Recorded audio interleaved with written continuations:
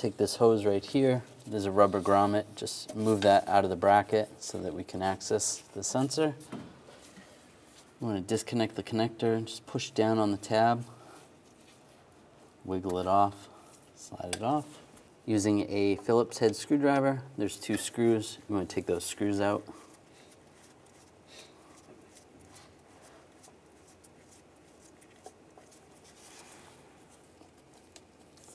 And take that screw out. And I'll take the other one out as well.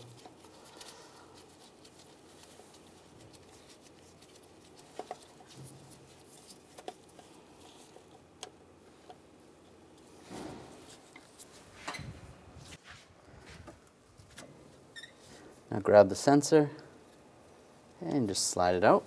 Just use a little pick. You take the old O-ring out.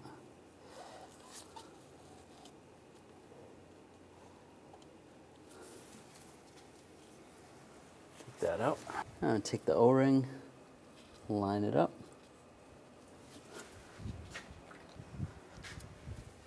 Take the new sensor,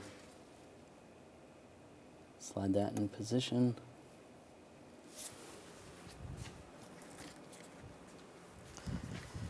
And carefully, one at a time, take the screws, get those started.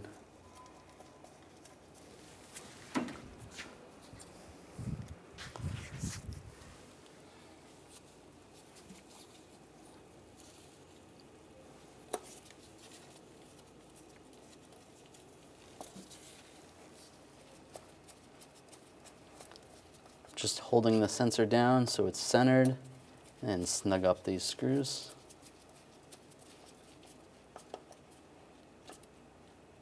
Not too tight.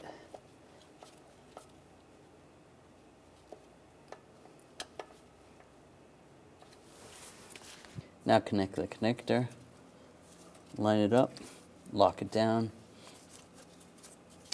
and take this hose and put that grommet back in position, just like that.